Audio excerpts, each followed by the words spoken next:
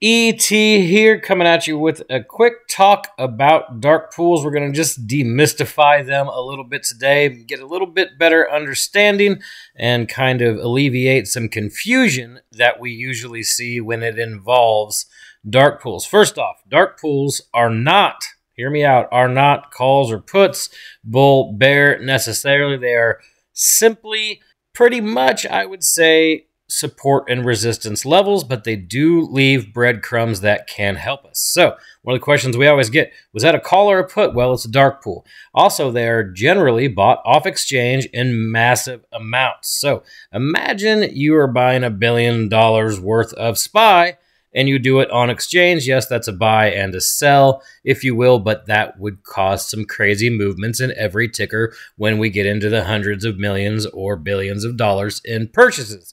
So, done off exchange, sometimes we get them a little bit delayed, up to 24 hours, but they do leave little breadcrumbs for us in price. One of the ones I want to point out, we're just going to take a look at SPY really quick here.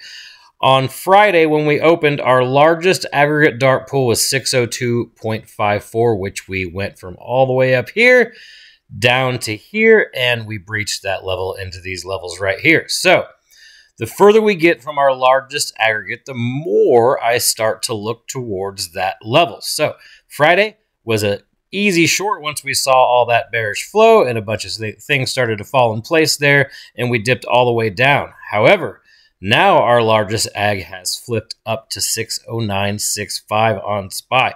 So now we start to look for some lows to target that upper aggregate at some point. This big green bar is the easiest thing you can really look for on any ticker, and we'll go through a few and take a look at a few as we go along. So now that we know what dark pools aren't and what they are, which I always call them breadcrumbs, they kind of slowly lead us to where we need to go and give us a good implication. You do, however, need to take a look at gamma profiles and the daily trends and all those things for individual tickers as you go along, and don't just blindly say, I'm going to target 609.65 now that we've hit these lower levels here. That's exactly where we're going. And maybe we do quickly. That is always a possibility, but you want to follow the trend of what is going on through net flow and gamma profile and everything else. So we've seen our dark pool levels here. I will say, when you come up to this page here, you'll see SIG prints, which is very, very large prints at certain levels. If there's none here, you can usually find them down here. They'll be highlighted in red or green. We don't have any to take a look at right now, but if we did, we would see them highlighted red or green. I also want to point out to ignore the highlighted red or green. That is really dependent upon bull bear. That color comes from where price is in reference to that level. So if it shows up as red, price would be above. If it shows up as green, price would be below as support. Think of it as support and resistance, but ignore those colors. Really, you just want to look for those breadcrumbs as we go along. So to get to this page, I just want to point out, if you're new, you come here, you click on your radio button, and you click dark pool here. This is for your ticker dashboard. That is your individual spots. Okay, that's for your individual tickers. Your overall dark pools are going to be here under market dark pool. So pretty simple to take a look at there. So we're going to go ahead and we're going to roll through, and we're going to pick up, let's say, Amazon really quick. I think we covered it on Thursday night, took a big dip. So Amazon had some prints at 223.7.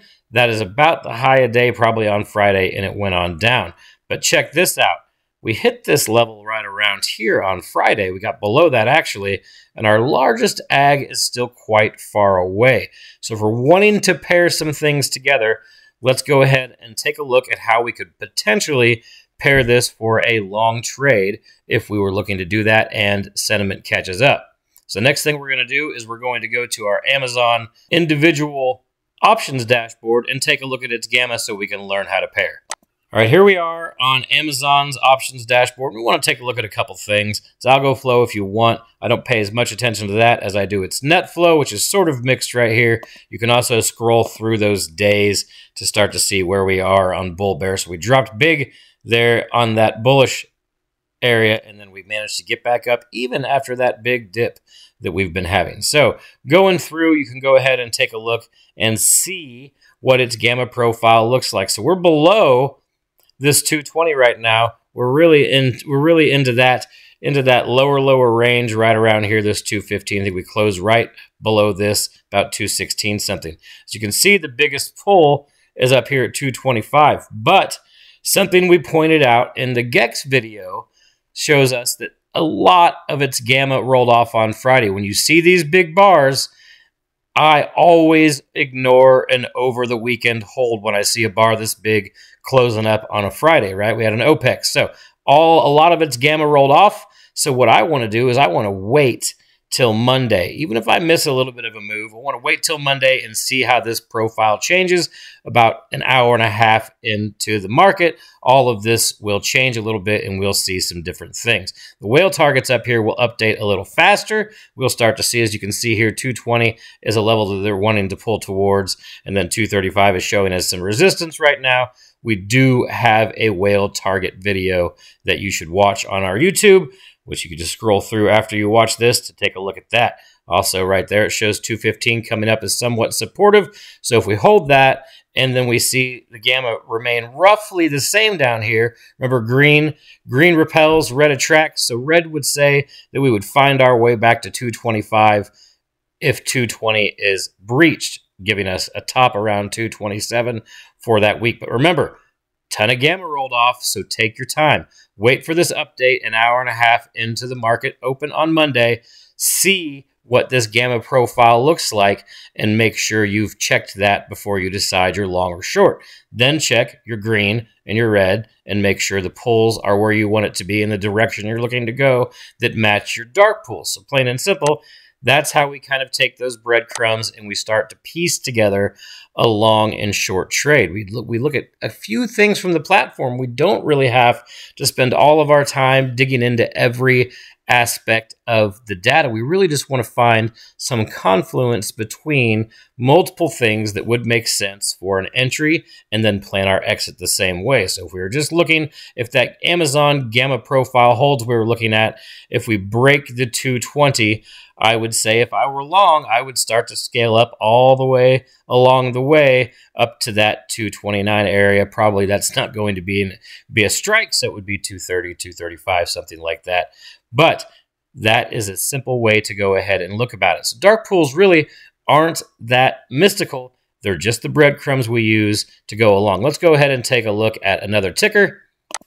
This time we'll take a look at Hood.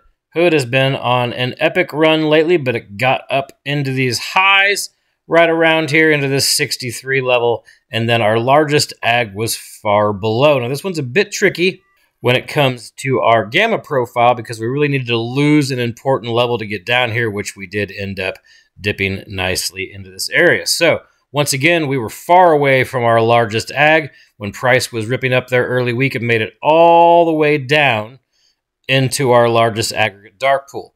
Checking our gamma, I've got it pulled up for us. That breach of 59 was very, very important. Once it couldn't get back above that as a repel level, remember, red attracts, green repels, and where we are in reference to those greens and reds is very important. So we got to that 59, we breached it, and then our lower pulls took over, as that's how we were. Now remember, we always check this Gex by expiry, so huge one rolling off on Friday here as well, so we'll wait for the update on Monday to see how that goes.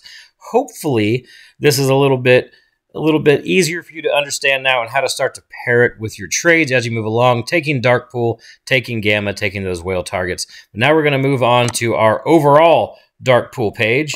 And to get here, you just follow that market dark pool spot that I showed you over here in our radio buttons.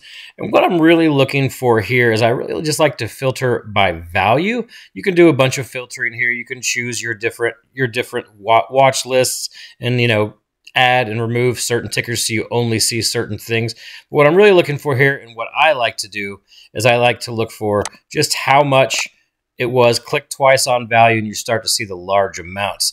What I don't look at, because I'm going to look at those on their individual pages more often, are the indices. I'm looking for spots on big spots on individual tickers that might interest me to mark those levels down to see what's happening. So quite a few at 216.58 on Amazon. That is a pretty big buy there, and I'm pretty sure that's right around where we closed on Friday. That is our exact close on Friday. So 216.58 was our exact close. So above or below that, then we can get some more information as we go along. So pretty simply there, I don't look for anything crazy. What I really look for is dark pool trades that have a large amount of size. And I will come down here and do the same thing to the dark pool ticker dashboard. And I will just look for kind of net value, what was the most that we saw on certain things, just to get a little bit of an inclination as to what we're looking at. One of the things I like to look for is when we see this, how much percent we're getting up. I will go dig in deeper into these and see, okay, what is SHIC? Why did it receive so many dark pools? So much of a high percent of change, and what were those levels at? And we can go ahead and take a look at that right now just to see. So taking a look at that, we can definitely see right around 77.24, which was right around that Friday closing price. We saw a ton of dark pool activity. One more thing I want to point out is I almost always ignore the at ask and at bid. Not too interested in that. I'm merely interested in the levels and the amount that's being purchased in reference to how far price away is from it.